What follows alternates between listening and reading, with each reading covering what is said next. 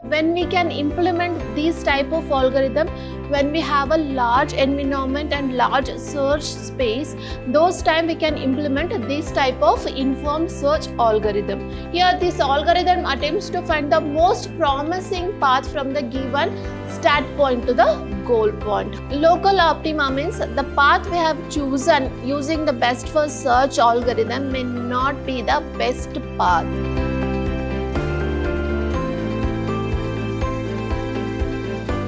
Hello everyone, welcome to the one more session on Artificial Intelligence and Application for 6th semester B.Ca student. We are discussing on Unit 2, that is problem solving using searching. In today's session, we are going to discuss informed search algorithm, that is a greedy search. In that, we are going to discuss best first search. Myself, Indu J, Faculty of Computer Science Department, Vidhyaashram First Grade College, the Temple of Excellence, MYSURU. Let us start today's session. What is informed search algorithm? We have already discussed what is informed search algorithm, where we should have some knowledge about the goal, what we are trying to reach. So that is what how we are providing the knowledge. Let us see.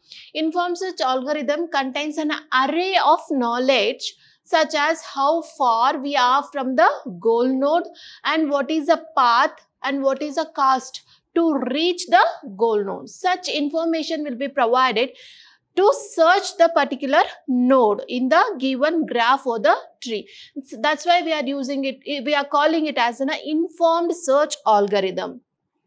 This knowledge helps the agent to explore the less search space. Why this knowledge imbibing in the algorithm? Because making search very easy, very fast, the agent who is working under that particular environment can limit his search for the particular space. That is the reason why we are giving some information of the goal node.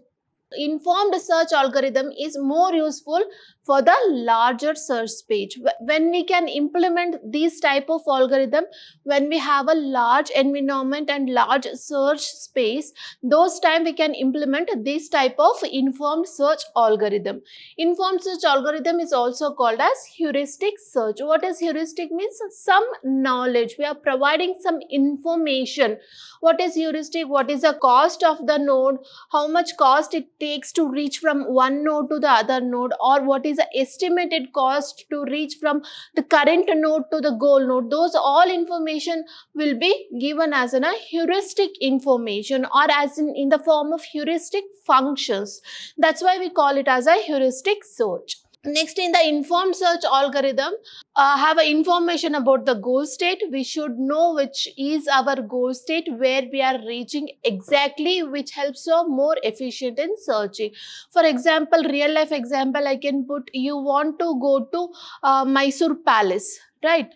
You should know the goal. You will be having so many ways to go to Mysore Palace, but you will select which is the optimum one, or you can select which is the shortest path, or you can select which in which path the traffic is very less, right? Like that, depending on the situation or the criteria, we are changing the path of reaching the goal state.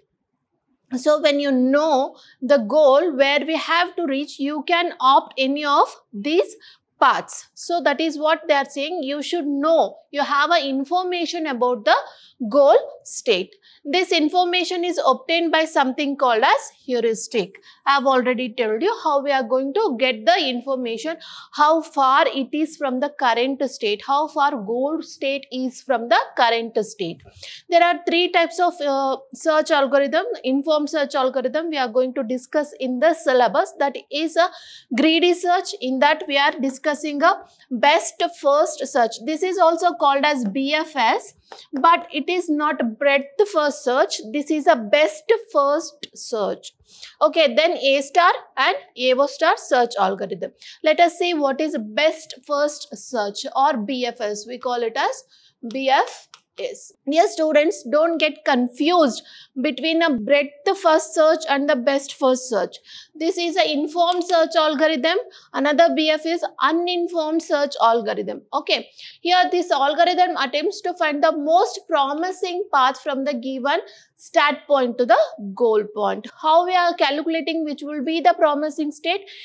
which for example just now I have given to reach the Mysore Palace, I may opt the path which has a very less traffic, right? So that is a promising path for me. For other implementation, which is a shortest path, maybe the promising path for okay, like that it will try to find the promising path for reaching the goal from the start point. It is prioritize the path that appears to be most promising regardless whether it is actually shortest path or not. We are concentrating on what? We are concentrating on promising path, not on the shortest path. Okay. The algorithm works by eventually the cost of each possible path and then expanding the path to the lowest cost. For example, if I say this is my tree A, B, C, D. Like that, if it is my start state, so if it is a goal state, it is a start state, and if it is a goal state, we have provided some cost or the information like 30. From 30 what I can give 10, here it is 15, then it is 0. Okay, like for example, if we have these many nodes, what is this 30 stands for? 30 is a cost to reach from start state to the goal state. Okay, and 10 is a cost of reaching from the current state, that is B, to the goal state, that is D. So what I am exactly trying to say here, algorithm evaluates the cost of each possible path and then extend the path with the lowest cost. Here from the node A, where I am reaching, I can reach to the node B and I can reach to the node C. A from B and from A we are reaching C. So now we have to check the cost, which is a cost of A from B is 10 and A to C is 15. So which is the lowest cost here? 10 is a lowest cost. So it will take the path from A to B, not as A to C. If we are provided like this also, it does not take from A to C. Then what is the cost we have here? From B to D, what the cost we have? 0, 0, and C to D, what is the cost we are having? 7, right? From B to C, what is cost we are having? 0, and C to D we are having the cost as 7. So which is optimal it will take? It will take the lowest cost. So what would be the path from A to D is A to B, B to D. We are reaching the goal state from the starting state. Like that, it will always choose, compare the children of the parent node and compare the less costed node for as its path. So that is what they are trying to say here. Next, how greedy best first search is going to work. So that's what just now I explained you with example. Let's see the theoretical part of it.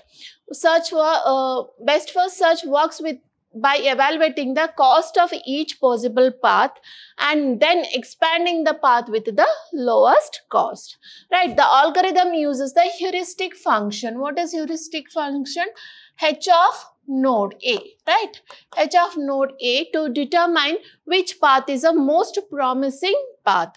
Then the heuristic functions take in account of the cost of current path and the estimated cost of remaining path, that is H of F. How we are going to calculate? So H of node N is equal to F of N plus cost. We are going to calculate. What is a H of N? That is a heuristic function for the node which currently you are in, that gives what is the cost from reaching to the goal node and what is the cost involved.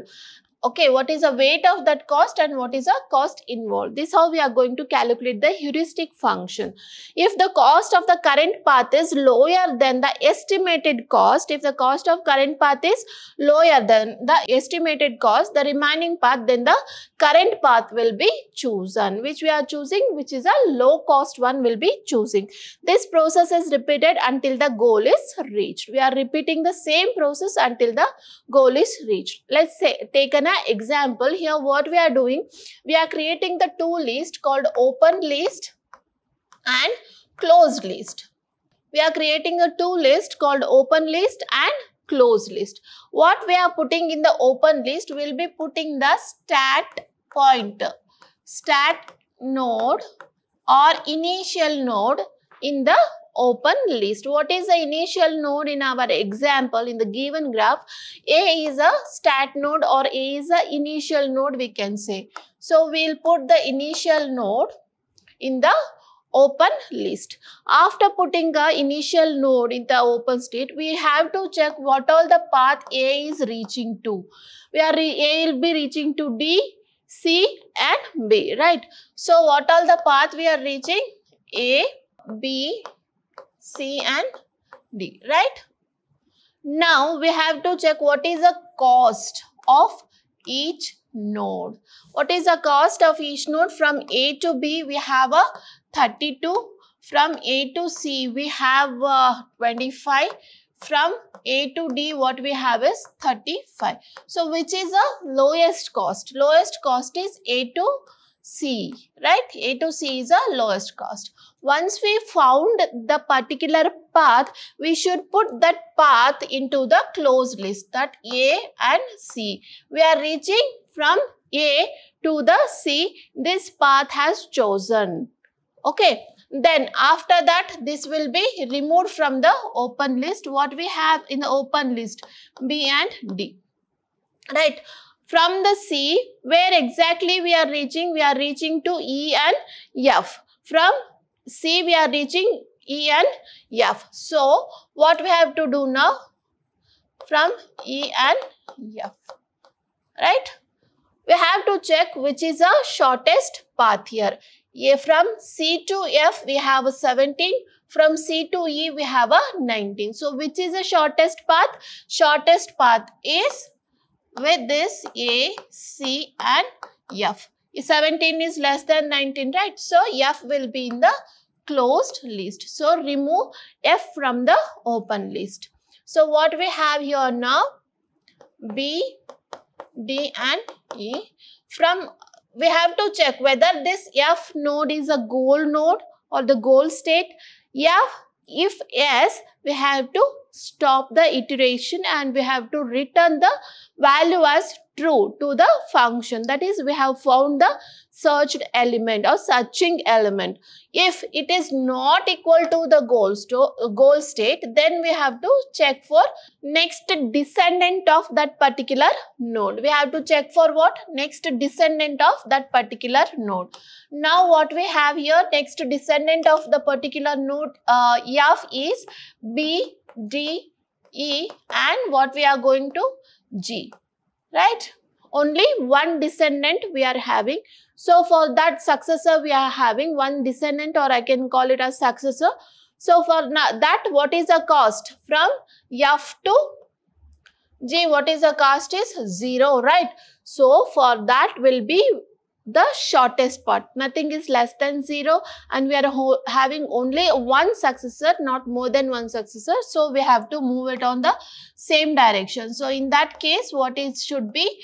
A, C, F and G, right? So this is a start node, this is a goal node. So we are reaching using these nodes as a path. So what is a path we are getting? From A, we are reaching to C. From C, we are reaching to F. From F, we are reaching to the goal state. That is what we have depicted in this particular picture. From start node, it is taking comparing 35, 25 and 32. As 25 is very less, then A moves to, path moves from A node to the C node. Then after in the C node, what we are doing in the C node, it will check for the node E and F, where F is very smaller. Then it will move towards the F node. Next, what after F node, what we are doing? We are checking for the F node. What is the successor for the F node? We have only one successor, that is G. So we are reaching to the goal node, right? Once we reach the goal node, the cost will be 0. Why? Because what is this? We are giving the value as this is a cost to reach the goal node, right? From this particular node, what is the cost to reach the goal node is 40. From node D, what is the cost to reach the goal node is 35. From C, cost to reach the goal node is 25, like that. So as when we are reaching, the value becomes 0. So this is how the best first search is gonna work. Hope you understood. Let's see the advantage and disadvantage of the best first search. As we are seeing, it's easy to implement as we have a prior information about the heuristic values, how much cost it needed to reach the goal node. So simple and easy to implement is the main advantage of best first search. Fast and efficient, because we can compare the values directly, and it is very fast and efficiently we can find the searching elements. Low memory required, it requires very less memory to execute the searching part, and then it is flexible. It can be applied to different applications, not only in one application. We can use the BFS, informed BFS, in different application. It is very flexible and it is very efficient, as it is taking a less cost. We are mainly concentrating a less cost. It is very efficient. We can search the element very fast in terms of time efficiency. The disadvantage what we have in best first search is the inaccurate result, as it is not concentrating on the shortest path or the optimal solution. It only concentrating on the lowest cost solution. It is giving the inaccurate result. That means we are not getting the optimal solution. Local optima means the path we have chosen using the best first search algorithm may not be the best path. Okay, that is called as local optimum. Heuristic function, we may have to add some complexions to find the heuristic value of that particular node. So that can also be one disadvantage. And lack of completeness. Completeness means it may not reach to the searching element. It may stuck in somewhere finding the lowest cost. So if it is a graph is very large and tree is very large, in the large search space we are working on, then it will stuck in some loops, because it always try to find the shortest cost or the lowest cost. So these are the disadvantage what we have in a greedy best first search algorithm. And then applications of greedy best first search is pathfinding, where we have to find the lowest path. We can implement this type of algorithm.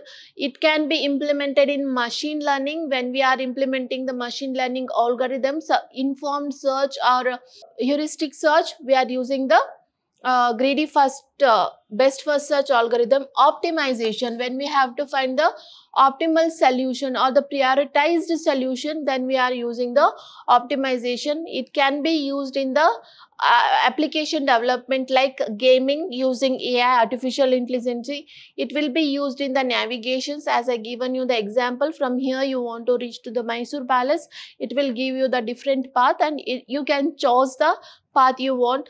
Navigation and natural language processing, when we are converting the natural language processing, or when we are working on the natural language processing conversion, or speech one language to other language conversion, or speech to text conversion, like that, whatever we are working on the NLP, then we are also using the greedy best first search algorithm. And it is also used in the image processing. So we can say that we can use this best first algorithm in almost all applications of AI, like NLP, image processing, gaming, navigation, and machine learning. All the application uses depends on the problem what we are solving. We are supposed to select the algorithm. Using these, for all these applications, we can use a best first search algorithm. Thank you.